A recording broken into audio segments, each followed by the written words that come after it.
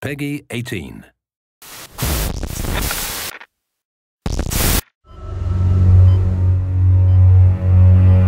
I'm Ian Millam. I'm the art director on Dead Space 2. Isaac has evolved in a couple of important ways since his adventures in the first game. Entering 0G. In the first game, Isaac didn't really choose to be there. He's sort of running some errands for people and sort of doing his job and just trying to get out.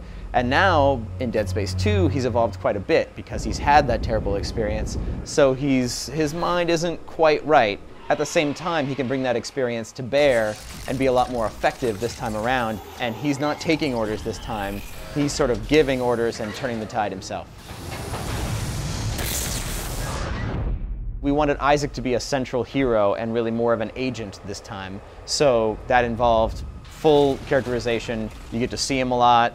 He talks, he acts, he drives the action forward. Ellie, where are you? Right outside, hurry! Everybody last time probably had their own image and sound of what he was like. So there's going to be a certain amount, I'm sure, of getting used to it.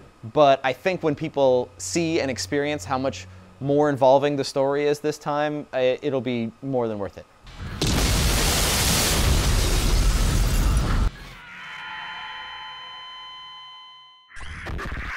Oh, Isaac does talk now, but he doesn't do interviews.